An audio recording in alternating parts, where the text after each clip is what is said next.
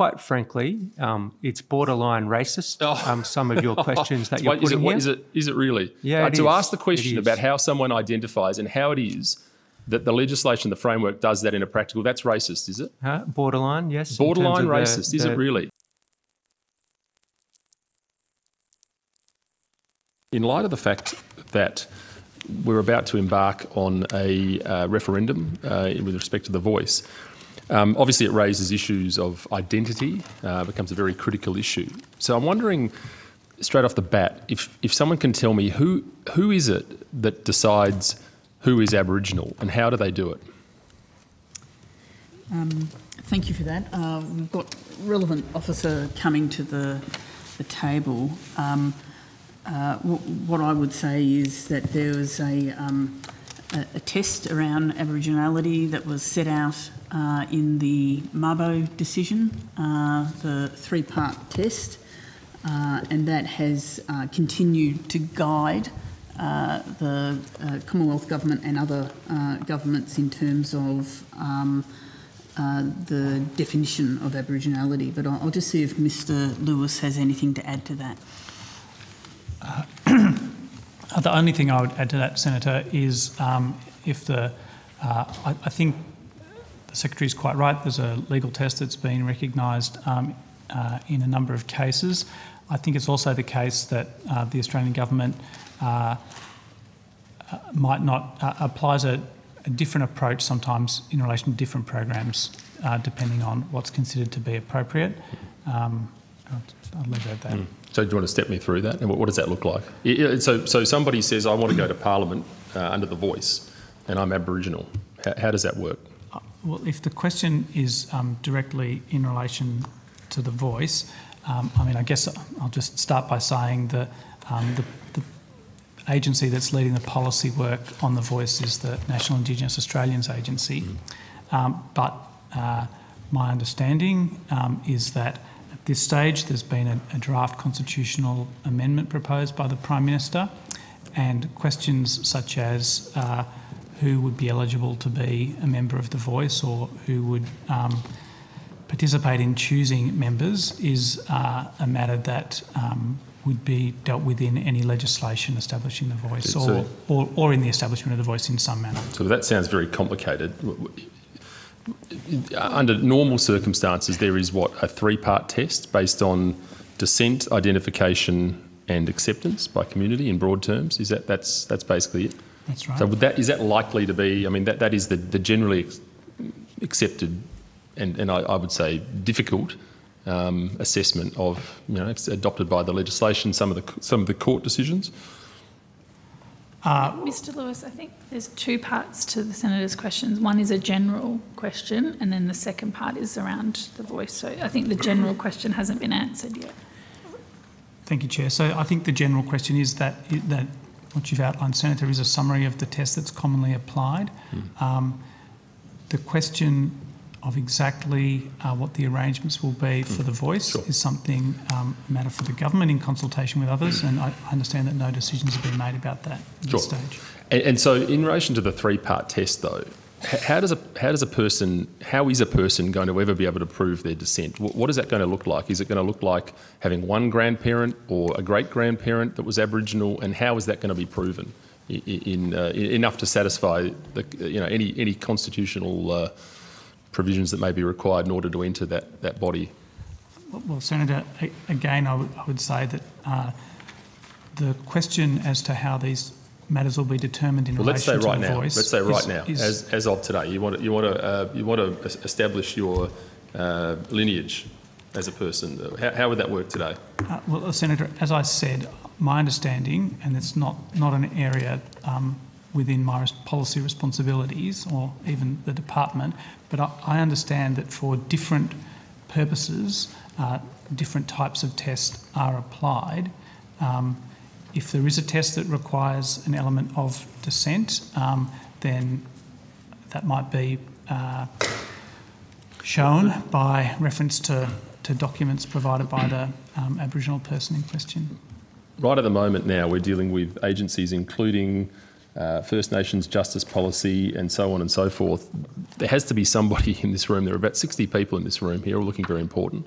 There has to be someone in this room that can answer the question, though, of how someone goes about physically proving or practically proving their lineage for the purpose of whatever it may be. Let's put the voice aside for a moment. What percentage does somebody have to be of Aboriginal descent to be deemed Aboriginal or Torres Strait Islander?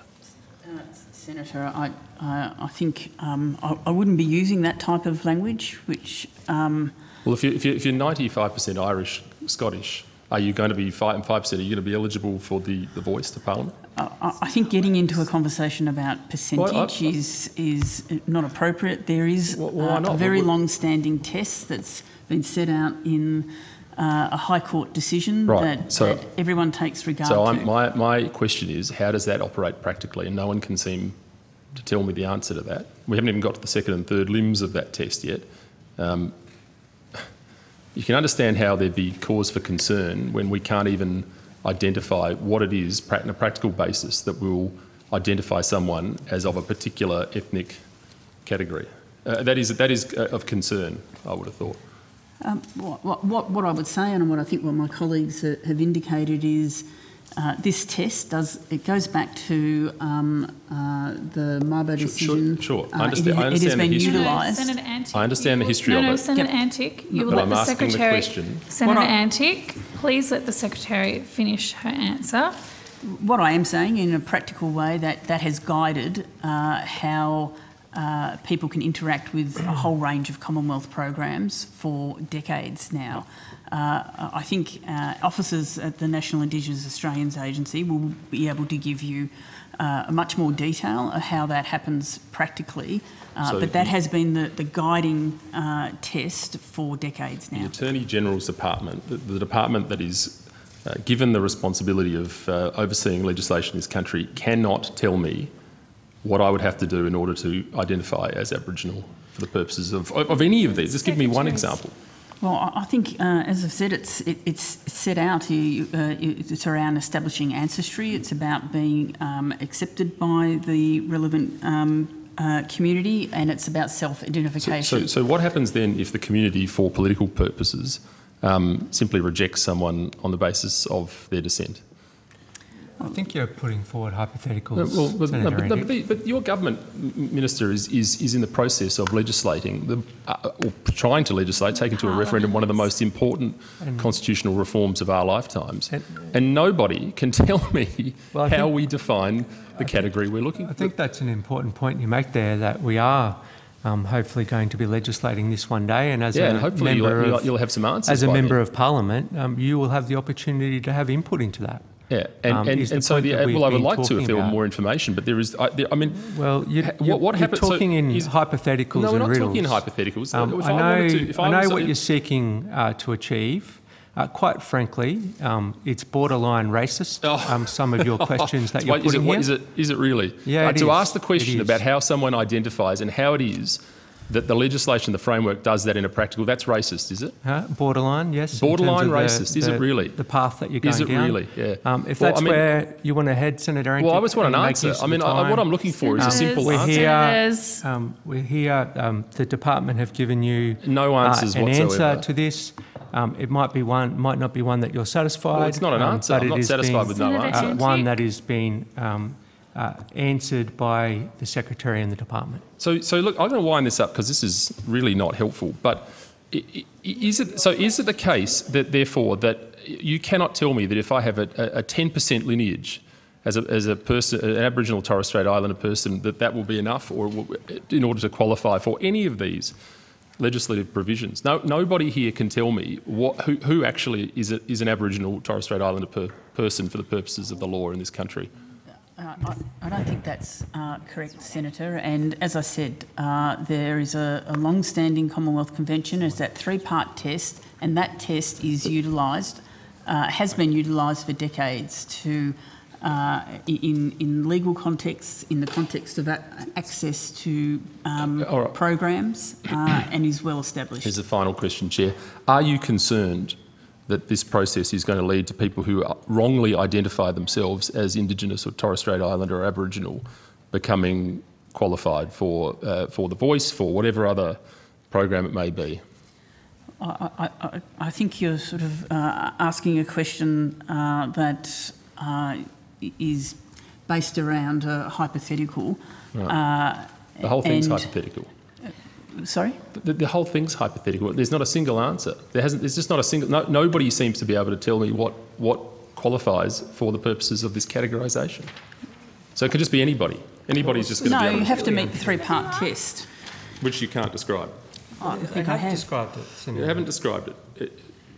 So, Minister, in practical terms, what does it look like when you say what does it take to prove dissent in this country? Well, I think what does it take? Secretary had said, there's legal precedent in that regard. What does it take, Minister? What do you have to do practically? Senator Antic, the Minister is answering your question. Well, if you'd like to let him answer it.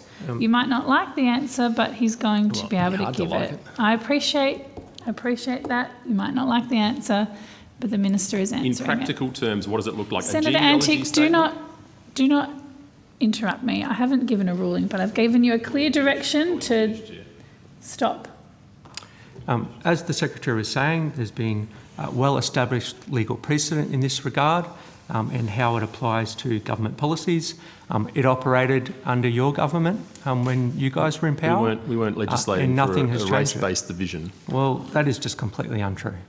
Well, were we?